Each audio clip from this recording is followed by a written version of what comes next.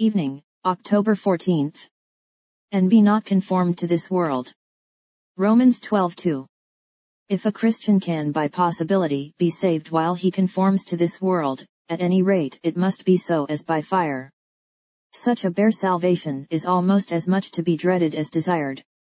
Reader, would you wish to leave this world in the darkness of a desponding deathbed, and enter heaven as a shipwrecked mariner climbs the rocks of his native country? Then be worldly, be mixed up with Mammonites, and refuse to go without the camp bearing Christ's reproach. But would you have a heaven below as well as a heaven above? Would you comprehend with all saints what are the heights and depths, and know the love of Christ which passeth knowledge? Would you receive an abundant entrance into the joy of your Lord? Then come ye out from among them, and be ye separate, and touch not the unclean thing. Would you attain the full assurance of faith? You cannot gain it while you commune with sinners.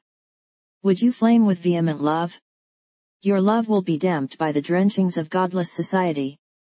You cannot become a great Christian. You may be a babe in grace, but you never can be a perfect man in Christ Jesus while you yield yourself to the worldly maxims and modes of business of men of the world. It is ill for an heir of heaven to be a great friend with the heirs of hell. It has a bad look when a courtier is too intimate with his king's enemies. Even small inconsistencies are dangerous. Little thorns make great blisters, little moths destroy fine garments, and little frivolities and little rogueries will rob religion of 1,000 joys. O professor, too little separated from sinners, you know not what you lose by your conformity to the world. It cuts the tendons of your strength, and makes you creep where you ought to run.